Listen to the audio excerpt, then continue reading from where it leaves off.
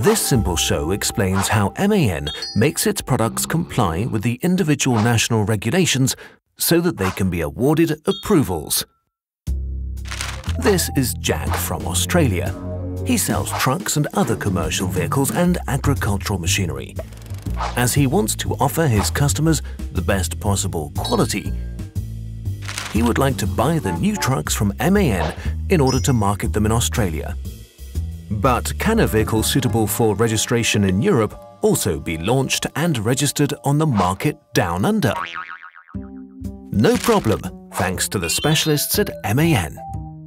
A special department for homologation, type approval and technical regulations takes care that anywhere in the world the registration of vehicles and products can be ensured. In the past, there were only a few motorized vehicles around. Consequently, there were barely any vehicle regulations. Today, there are many machines and vehicles, and legislative authorities across the world are introducing more and more regulations all the time. The extensive approval process starts well before a product is launched on the market. MAN participates in the relevant committees and analyzes by using a legal database the current and future legislation in the respective countries. The knowledge won is fed directly back into the development of the vehicles and components. MAN adapts the trucks for Jack and the Australian market and documents all the differences. Once the prototype has been developed, a large number of tests need to be carried out.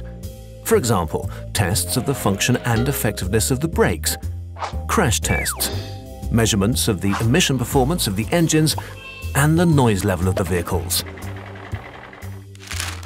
Many countries increasingly carry out their own tests.